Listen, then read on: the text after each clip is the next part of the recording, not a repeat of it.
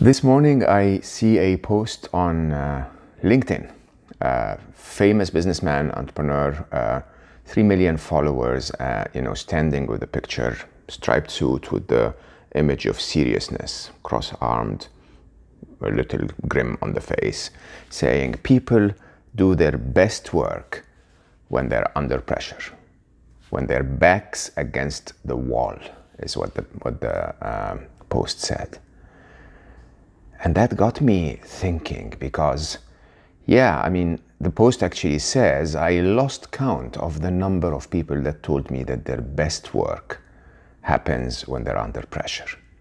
And it's true, for many of us, we somehow wait and delay our work and, somehow not really put in our full energy until we're under pressure. And then when we are under pressure, we start to, give it the effort that it needs, the focus, the concentration. We get in flow because we're running out of time, because we're afraid, because we are stressed. And I wonder if that's the only way to achieve. Is it true that I can actually also say that people do their best work when they're inspired? Artists, musicians, people do their best work when they're having fun. Footballers, video gamers, professional video gamers. People do their best work when they are connected, when they are creative.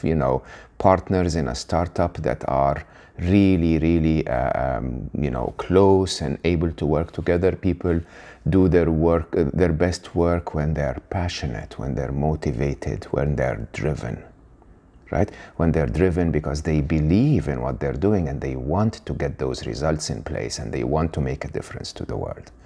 And even further, is this what life is about? Doing our best work? Since when were we humans just a work machine, right?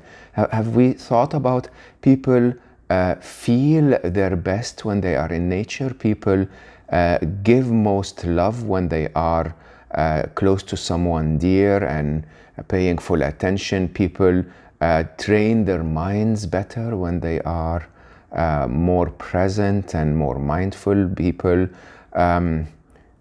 feel happy when they are not pressured. Which of them matters most? Since when did we become just a work machine? How so many of us, I've seen in the corporate world, pressure our teams. So many of us pressure our kids. So many of us expect so much from our loved ones by putting them under pressure. I don't know. Maybe by letting them flow, letting them enjoy their life, letting them find their best abilities. Maybe people will do their best being, their best existence, their best reflection on their own self.